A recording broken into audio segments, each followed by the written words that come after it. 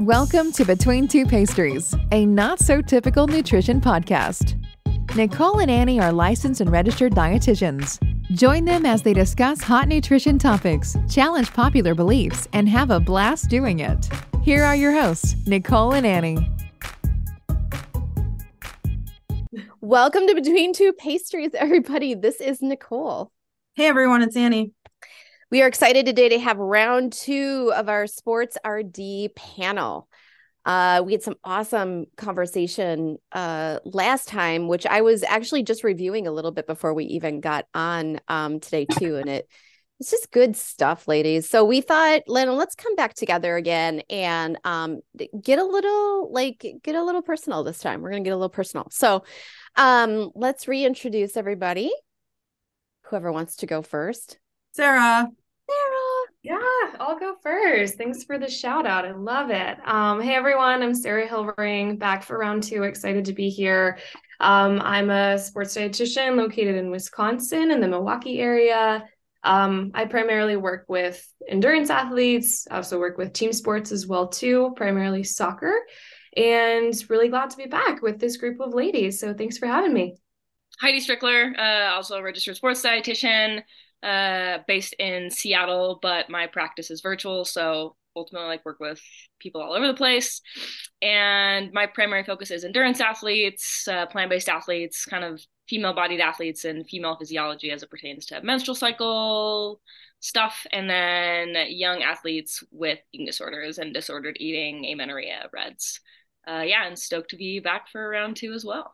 So I was thinking about starting it off today, and I was like, in my mind, I started it off in my mind like I would a consult. So, were there tell me about afterthoughts? Yeah, were there any afterthoughts from our last session together? Like anything that came up for you? Nope, not gonna go there. Yeah, I mean, not good. I mean, we can go there. I mean, yeah. No, but honestly, I guess, let's just talk about that. After our conversation, was there something that we didn't talk about that you guys were like, you know what, this is also a really important piece? Or did we talk about everything that was important? I don't remember. I don't even remember. All of the important topics in an hour. I love it. Yeah. I don't even think that is that possible? No, it's not possible. No, definitely not possible.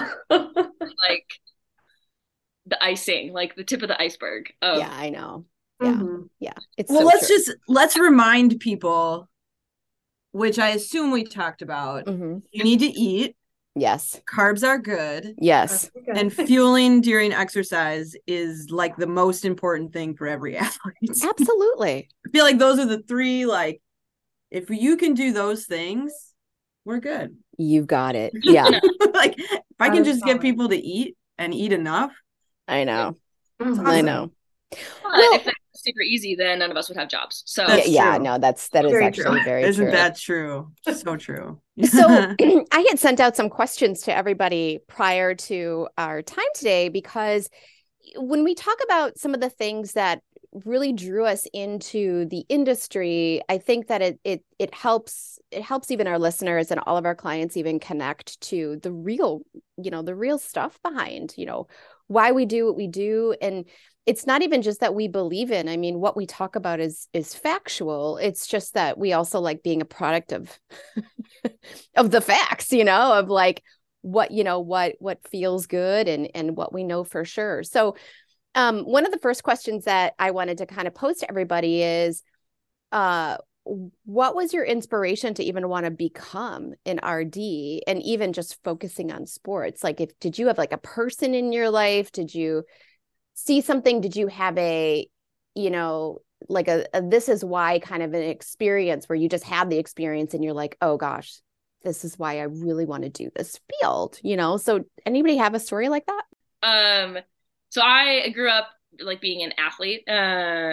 Soccer was my primary sport, so I kind of played that through college. But I was, just a very, very active kid, very avid athlete, and just was fascinated with the human body and sport, and kind of knew from a young age that I wanted to, in some capacity, work with athletes and or the human body, sports, things like that. And for a while I thought I wanted to do physical therapy. I was very own as a kiddo and spent many days in the physical therapy clinic. And so kind of thought I wanted to go that route, but the university I went to for soccer didn't have a direct like PT program, and that was the first year that PT was a required PhD, and so I would be graduating with just like a general bio degree. I was like, well, I don't know if I can, if I want to do PT, and if I don't, then I'm just going to have a bio degree, and what can I do with that, et cetera, et cetera. So I just talked to my advisor, and I was like, like, what else? What are other options? Encouraged me to explore nutrition. And like growing up as a kid, like I didn't think about food ever. Like I had a diet, but like I didn't in food or nutrition. But I remember I took my first nutrition class was food science, and I was sold. Oh, like, cool. I'm a science nerd. Yeah. Food science is awesome. It is, like, though. The chemistry. Oh, yeah. I love it. And it's fun. Yeah. It's like the first time I had really ever cooked outside of like toaster waffles and peanut butter sandwiches and we've all been there too. Yeah. And so I think that definitely like just felt really good. And then as a collegiate athlete, we did have nutrition. I mean, we had a or one of the athletic trainers talked to us about nutrition, which is what it is. But I definitely kind of started to be more aware of like the impact of nutrition on athletic performance with like my teammates and I at the collegiate level.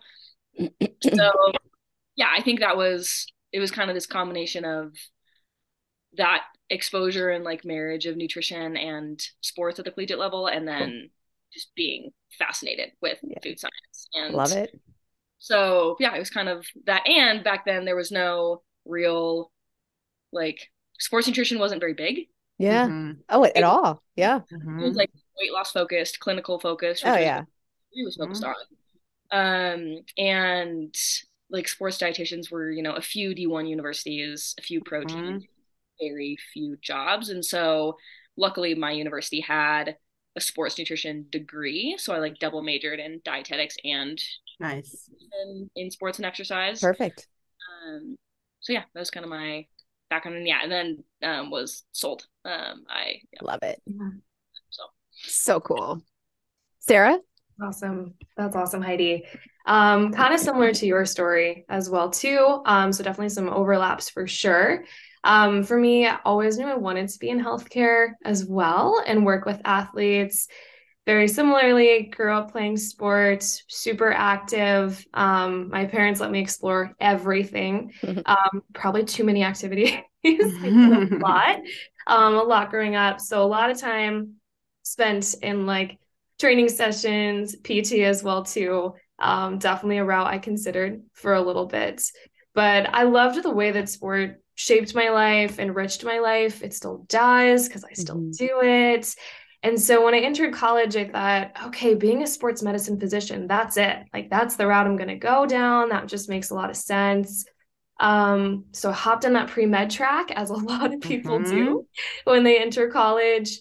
I had no idea being a dietitian even existed at that point. I just thought, PT, OT maybe, working as like athletic trainer, kind of those awesome routes, but didn't even know nutrition was out there as one of them.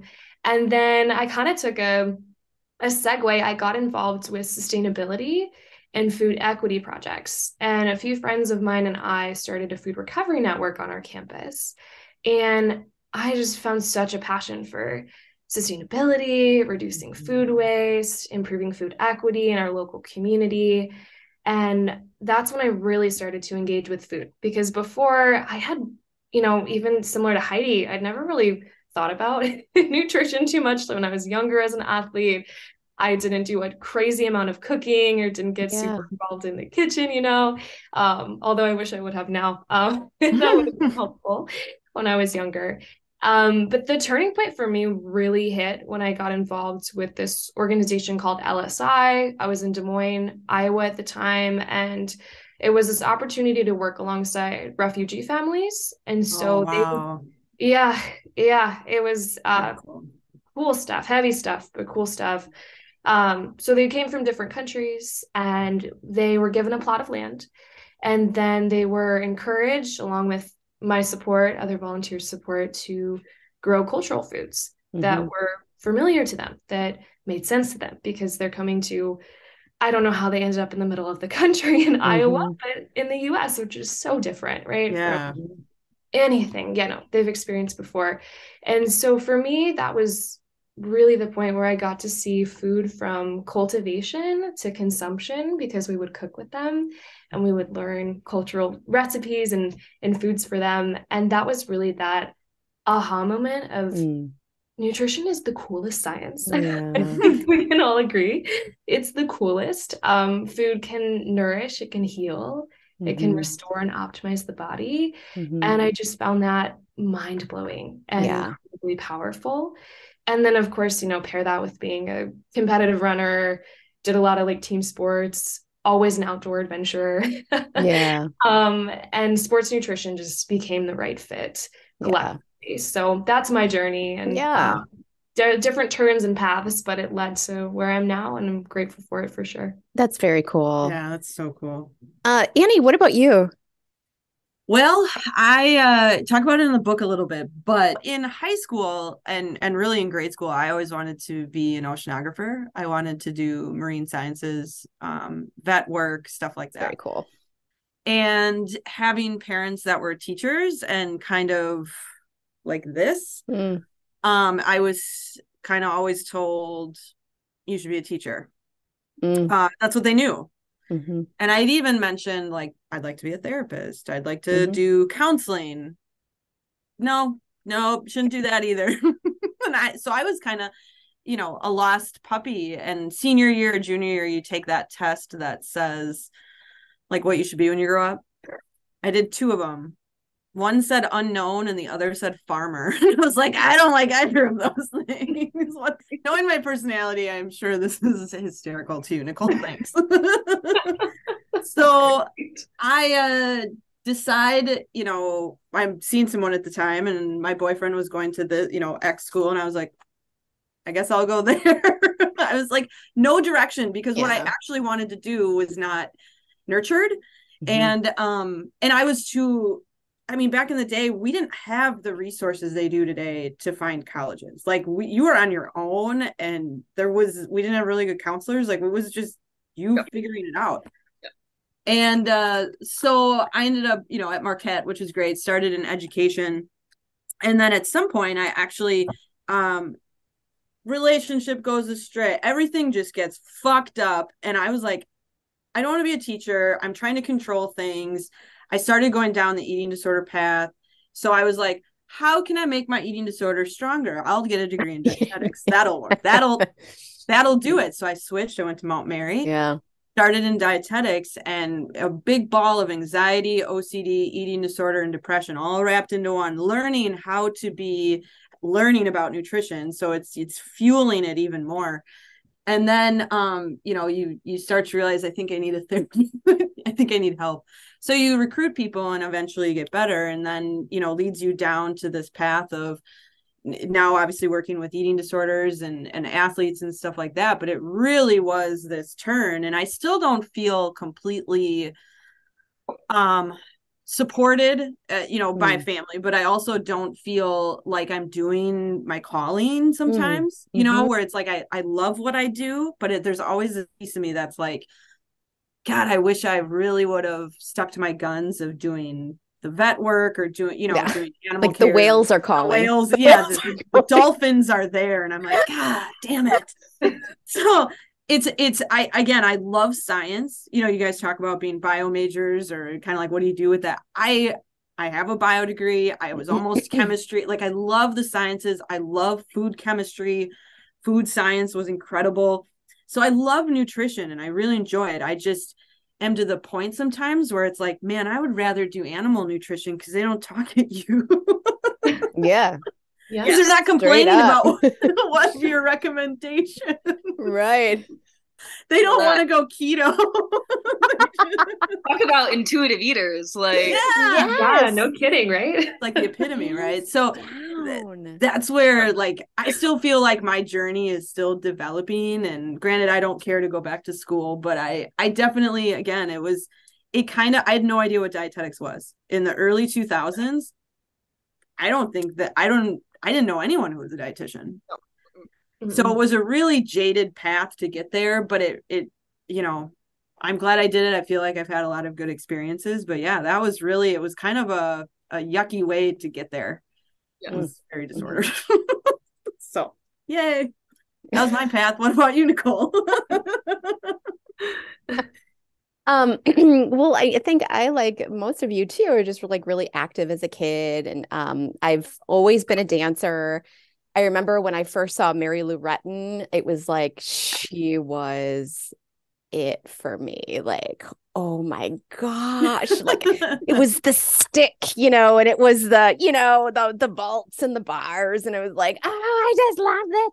And I remember like tumbling in my basement and things like this, but just anyway, what does that have to do with nutrition? It doesn't really, but it's a matter of like at that young age, I was very connected to my body. And I think I intuitively ate most of the time until, of course, my eating disorder kicked in too in high school, just due to massive family craziness. And I remember when I was 12, I knew what I wanted to do, but I didn't know what it was called. And then when I was in high school, in like my home ec classes, you could like go and like earn scholarships and stuff like that. And so like I was like, sure, I like field trips. I'll go and take quizzes in front of people and see if I win anything, Well, I apparently like won a bunch of stuff in nutrition. I was like, oh, okay, I guess I know something about this that I don't know I know. And so my teachers at the time were like, hey, have you thought about, getting a degree in dietetics? And I'm like, I don't know what that is, so they had to explain it to me. And then I'm like, yeah, I guess that sounds about right. I too ended up at Mount Mary then. Anyway, so that's kind of what happened there. And then worked in all areas of dietetics right away, and then have been in private practice literally forever. But yeah, I mean, dietitians weren't like, even to be a dietitian in private practice. I mean, my career began in 1999. It's like no one was barely in private practice, let alone when you thought about, I hated this too. Whenever it was like, oh, you're a dietitian. Oh, can you make me a meal plan? Yeah, right. Awesome. I mean, some terrible details in between, but by all means, let's not go there. Right. So like we were talking about, I'm sorry? I have a question. Yeah. Hypothetically, all of you, but so both of you went to Mount Mary. Yeah. Disorders. Like, I don't know. What's wrong with Wisconsin? Yeah. What's going on there? I had zero issues with like food. I think I was aware of like body stuff in high school, but then I got to college and started like struggling with, it was the first time I remember like being aware of food and like being aware of calories and things like that. And ultimately ended up with like a very severe eating disorder and went to treatment like in my 20s. But I like, Annie, how you said, you're like, oh, I'm going to get a nutrition degree because this is going to help. Teach me how to be sicker. Eating disorder. I'm going to master it. Right. It was like, I'm going to pay a lot of money.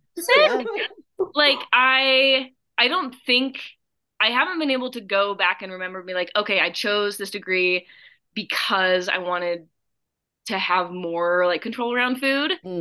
My degree 100% gave me an eating disorder, or like taught me how to have one. It does 100%. 100%. Especially how they teach nutrition as and I teach a 200 level class at Mount Mary in the fall every semester. And full circle. Right. Thank goodness you have a good head on your shoulders now. I mean, seriously, I know it's true though, because but there's I a lot have of that too. Yeah. I got the previous teacher's materials, and one of the things she would do was record your calories, record your weight, what's your BMI, and I said, We're not doing any of that. Right. No one is going to analyze anyone or Yes. yourselves. Yes. Looks, appearance, into no. We can learn the calculations and we can. Yeah. So what I did is I, printed, obviously without names or anything, different cases from, from the hospital. Here's the patient's weight. Let's evaluate this person and let's calculate their needs this way. We're not doing our own personal, so we can say you're overweight and you're like, Right. But there's a lot wrong with some of these nutrition books that are out there saying hands down. It's like, awful.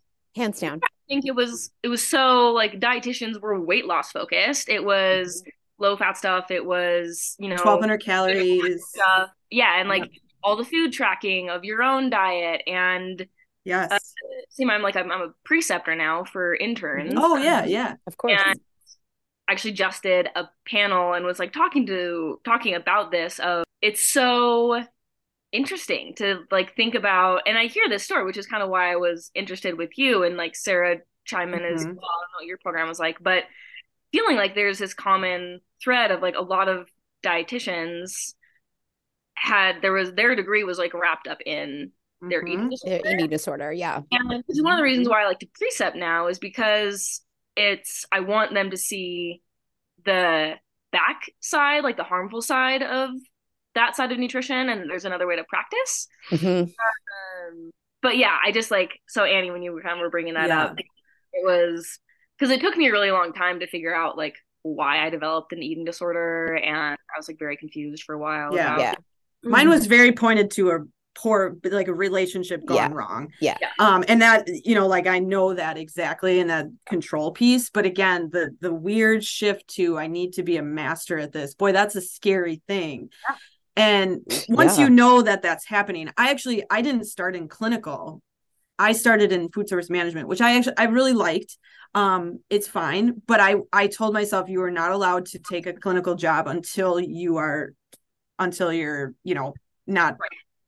To me, that's hypocritical, right? Like you can't go and tell people how to eat or what to eat and all of these things, because I've seen a lot of dietitians or people who think they're, a nutritionist or whatever, give recommendations, but based on their opinions, based on their own disordered eating. And it's like, you have to 100% set aside all of your beliefs. Absolutely. And really, when you're working with someone with CHF, blah, blah, blah, you're working with someone with cancer, blah, blah, blah, eating disorders, athletes. And so I really was like, you're not doing clinical until you 100%, because that's not right to do.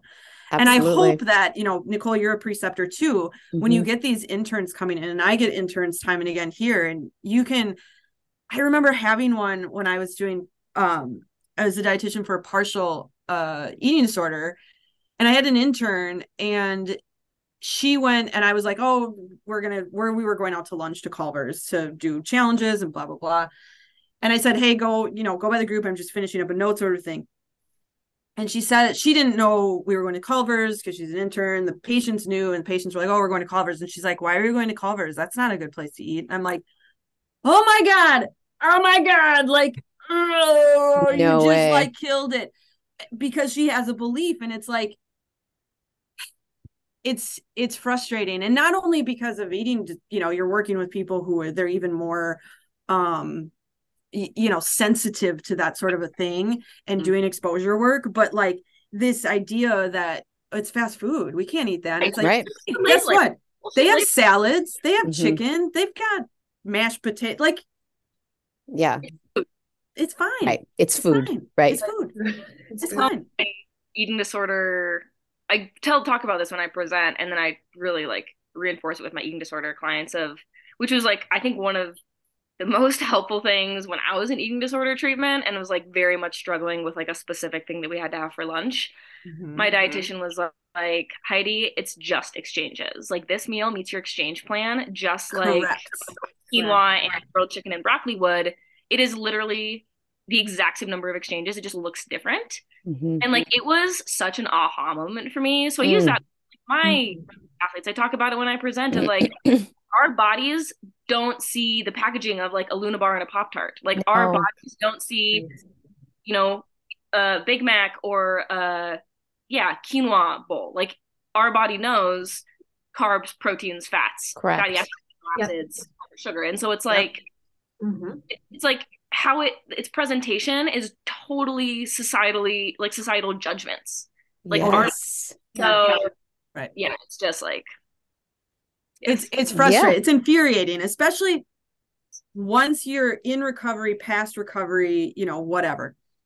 And you start to work with people where they remind you of what you used to be. And it's kind of like, you just want us to be like, no, life is so much better. Yes. But I can't tell you how much of a better therapeutic dietitian I am, you know, to be able to talk. And again, I don't share my story with any clients or patients or anything like that.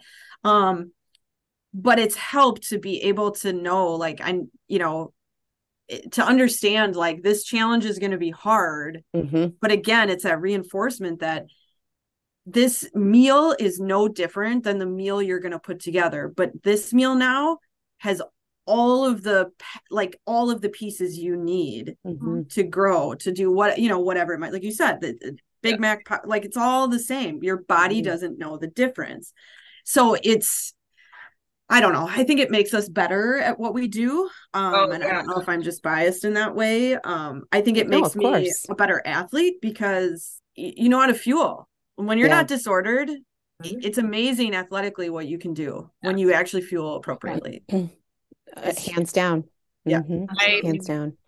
I oftentimes do like share I'm like pretty forward and transparent about like my eating disorder journey and like my experience like before and during, like with my young athletes.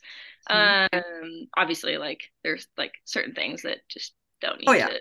Sure. But like you said, I think just having like been in that experience, and then for me, like being able to like empathize with them and like share some of the, like the visceral experiences they're having or the thoughts they're having, and like walk them through the process.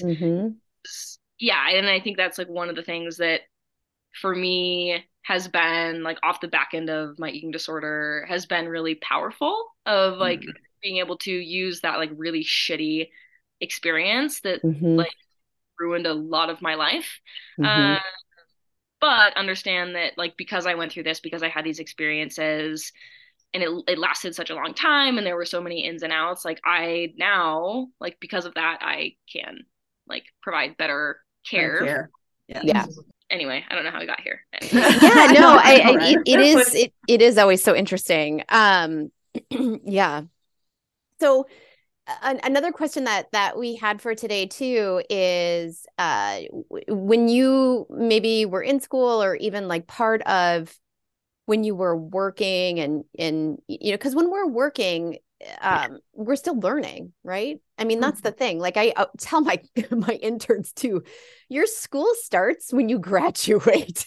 Like, yes, the textbook thing is like, it's hardly even a foundation. It's like, it's literally just a reference.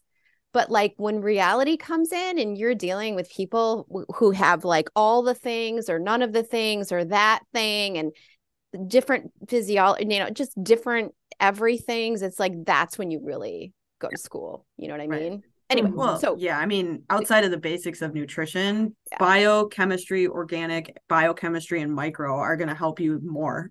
Physiology, anatomy, you know what I mean? If you understand those things, but so that's I guess, another. So I guess what I'm saying then too is in your own practices or again, you know, schooling, was there a point in time where you were like, oh, I so get that now, or that is so much more clear to me, or you were fascinated by something that you learned that you didn't, you know was there? I mean, you guys already were sort of talking about like how much you dug food science and things like this. But I was just kind of curious if there was like, only because of the fact that I'm thinking of like, you know, we go into our degrees having our own level of beliefs and probably food rules or concepts or judgments, right? You know, and so it's like, when you kind of went through everything, did something make more sense to you but we also kind of reiterated that, nope, it actually enhanced an eating system. It actually helped me create more food rules. Awesome.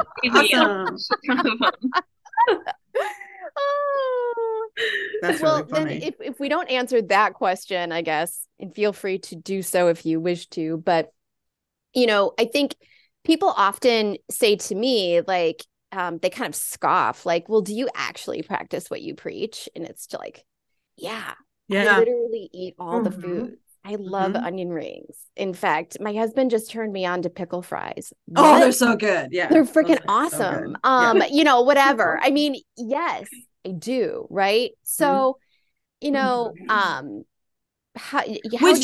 is a testament to just how disordered societal eating is, because they really struggle to believe that someone who's telling them to eat, I don't know, pickle fries, that's totally off base.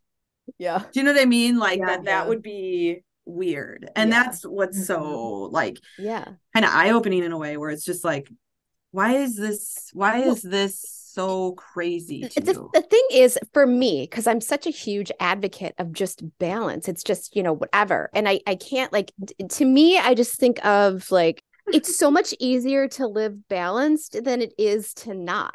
Like, I don't know why. Why do we want to make it harder? Why do we want to think harder? Anyway, that's me. But what about you guys? Yeah, Sarah, go for it. Yeah, absolutely. I kind of was thinking about this when we were talking about our previous topic, but just how I've been in instances too where I like to break the mold of those like societal norms that are put into place. And I've been in situations where I'm, the only dietitian on staff at, a sports medicine practice or XYZ, and we go out to lunch. And people are like, so what's the dietitian ordering? I hate that. What kind of salad are you going to So get? aggravating. Yes. Yeah. It's so aggravating. I don't know like this. Yeah. Yes. Oh, yes. Oh. And we've all heard it, right? We've all heard it exactly like Heidi said. Oh, I don't normally order this, or like, oh, today's like my day off, whatever that means. Oh, whatever that days? means. But, oh, no. Today's my day. Hate cheat. Oh my gosh. Oh, I do not like the cheat. Stop the it. Terminology. Yeah, please let that go. Leave that at the door. Check it. We don't need that. And also, we don't care. Like, we don't care. We really don't care. I give zero shits about what other people are eating. Please stop telling us about it. Yes. I don't pay attention. No. Could care less. Absolutely not. Yeah. And so I always like to challenge that, right? Of like Annie, you were saying, like, well, let's go to Culver's. They're like, the dietitian wants to go to Culver's? What? Like, what is happening? Like, it's okay. Like you said, balance is just fine. It's such an easier place to be. It's such, it's a less, maybe I had a coworker ask me this too, actually, of like, how do you make balance sound like sexy? Right. Because he's like, people want the things that are on one extreme or the other. They like really gravitate towards those quick fixes or those things that are going to have that like, immediate result or seem really desirable right away. But what a better life it is to be when we're just in balance and in flow and just enjoying where we're at. So I very much like to challenge that wherever I worked before of dietitians do not care. We're not, here to manage what you're eating. We're here to be a part of the group and enjoy. And we can go to Culver's too. We can enjoy pickle fries, just enjoy. If they do care, that should be a red flag. Absolutely. You know what I mean? That should be a red flag. And to your point about balance, and like, again, speaking from experience, like, and I try to explain this to people, like, when you're in that wackadoodle headspace with nutrition, that's all you can think about. And it is so relieving when you're not there. And if that's a matter of being 5 pounds heavier, choose the 5 pounds heavier, because your brain, there is relief going on, like to have that balance. Your brain and your mental state is so much better, and your relationships, the people around you will thank you. And your relationship. Thank you for being 5 pounds heavier. We prefer this. Right. And it's really no, I'm just, you know what I'm saying. I mean, yeah. Oh my gosh. Yeah. Yep. So yeah, that's awesome. So I guess just to kind of end on this note, do you guys have a client story that you really love, whether it is an example of something that happened super positive or whether it's an example of something that didn't go so well, mostly because they decided not to, right? They decided to like manipulate something, or they chose not to do something and then what ended up happening. I mean, we can go both ways on that. Just kind of curious if you guys have somebody in mind, or a situation, sorry, no people, just situation that had occurred that you found really interesting or you were proud about. Yeah, I have one in mind for sure, just because it's more recent for me. So I was working in the collegiate space, so kind of college athlete, had just super tough semester. I mean, like just hit with like thing after thing after thing. They're coming off of like as we were all in their COVID year, chronic stress fractures, came down with mono. Then they get hit with like hepatitis. Oh, geez. Yeah. Low energy, inability to train as desired, mental fatigue because they're biochem and trying to do all the things, right? They're trying to balance a lot. And so just getting hit and knocked down over and over and over. And so finally, linked up with them because I was their sports dietitian. They had been kind of off training, so didn't have a chance to get to connect with them right away, which I would have loved, but that's okay. We finally connected, and just found out that there was just a ton of gaps in knowledge, a ton of just misinformation, just not sure where to go, not sure really how to fuel just like basic things of how to build a plate for oneself, how to fuel and energize oneself, why it's important, like we talked about in last podcast, of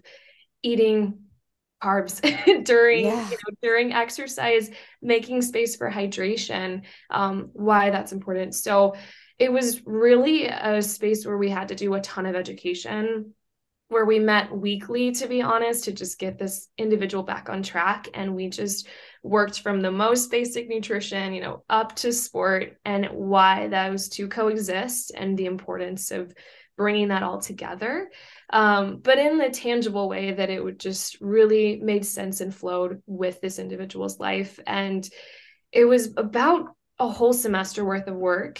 And then we hit winter break. And then I get this text from this individual and they're like, I feel good today. Like I have energy today. And my mentality is so much better than it was in the fall. Like something feels like it's clicking. Yeah. And that's, I think, one of the best, most rewarding things as a practitioner is not just the physical piece, but the mental piece, right? Like, oh gosh, yeah. Feel like the wheels are turning again. They feel like the energy and their mood is where they need to be. They're feeling like themselves. They're feeling stronger.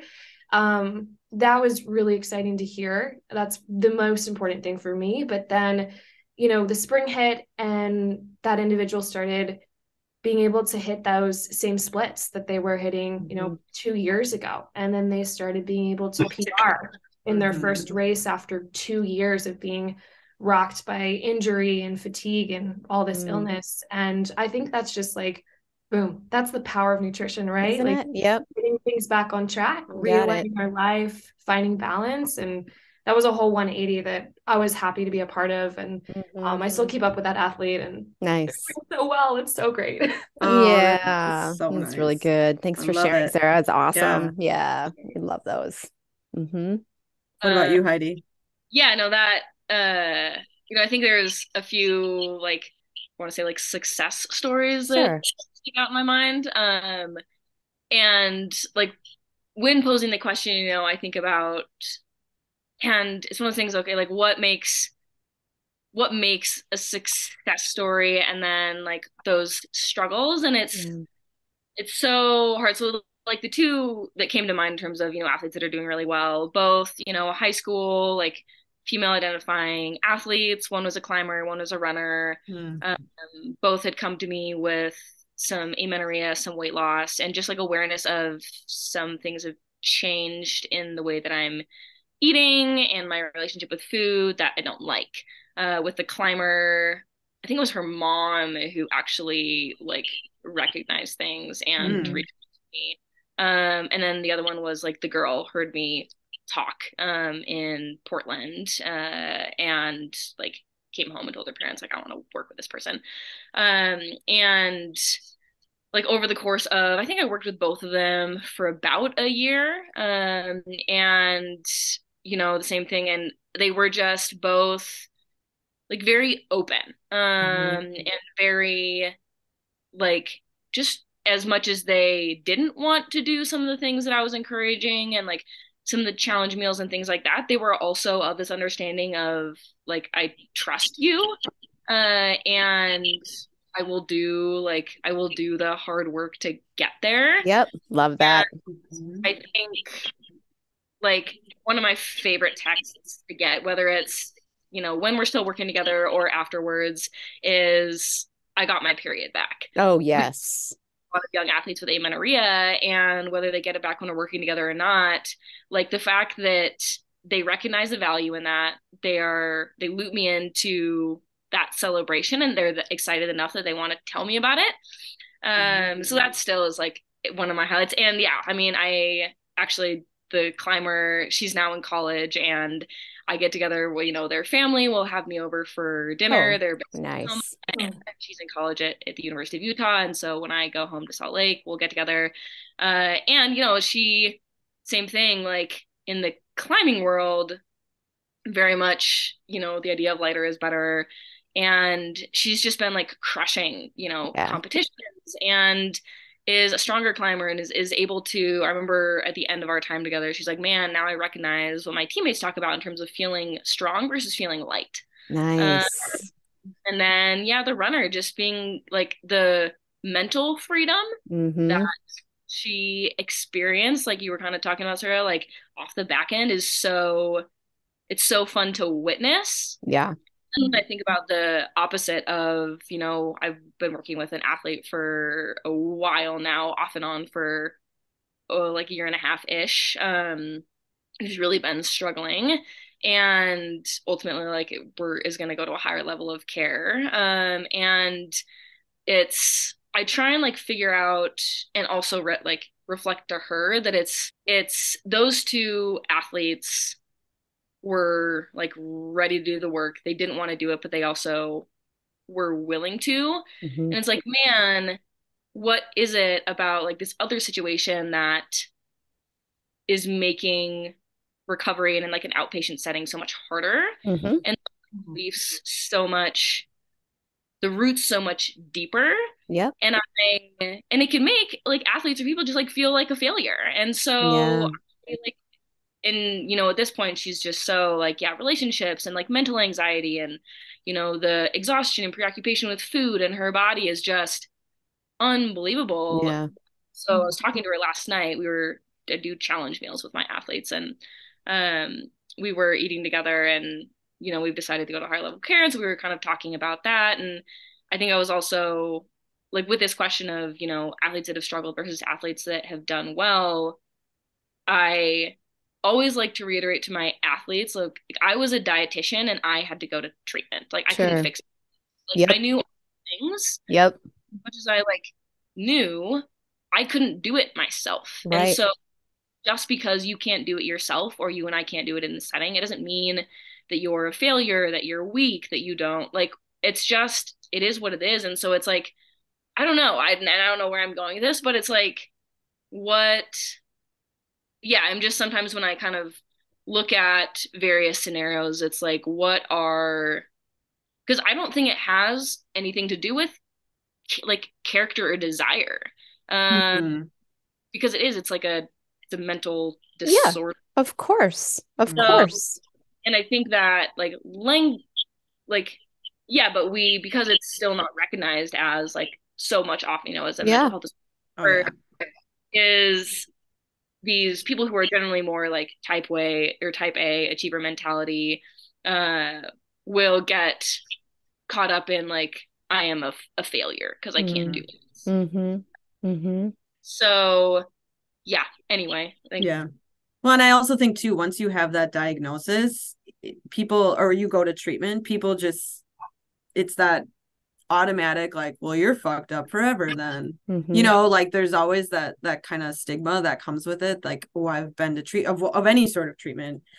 Even if it's 3 days that you're there, like, oh, I'm, everyone's gonna think I have a problem, or I'm not fixable, or that this is still with you or whatever. And it doesn't have to. It just, And that's, I think, with eating disorders in particular, it's still very focused on women in society and people who are too thin.